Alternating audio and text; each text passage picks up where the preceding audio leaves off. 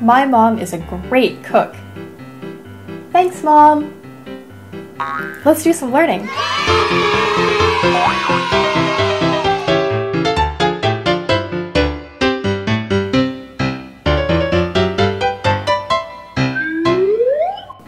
Hello, welcome back to TinyGrads Academy on TinyGrads.com. Thanks for joining me in the kitchen today. My mom just made a whole bunch of delicious desserts and put them into groups for us to count and compare. Here are two groups of cupcakes for us to start with.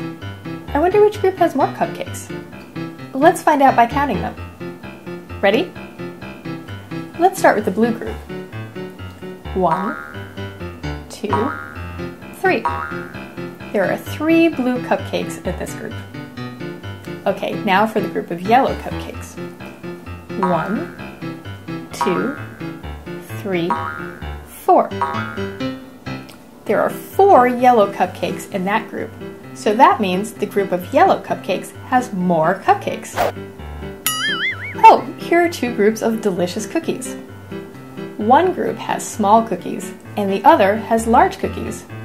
But let's see which group has more by trying to match them rather than count them. We'll do it like this. If we take a look at the large cookies, there are 2 cookies on the first row and 2 cookies on the second row.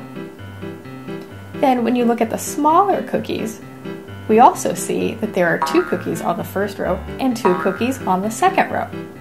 So it looks like both of these groups of cookies have the same amount of cookies in them.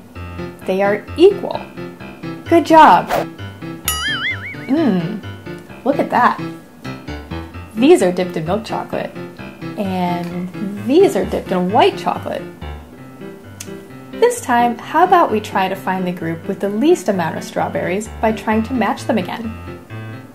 So first, let's take a look at the top row of the milk chocolate strawberries. There are 2 there, and there are also 2 on the second row as well. Okay, now let's look at the white chocolate strawberries. The first row also has 2 strawberries, but look at that! The second row only has 1 strawberry there. That means there are less white chocolate strawberries than there are milk chocolate strawberries. We did it! Great job! Thanks for stopping by my kitchen today at TinyGrads Academy on TinyGrads.com, the fun and safe learning place. Don't eat all the desserts at one time. See you soon!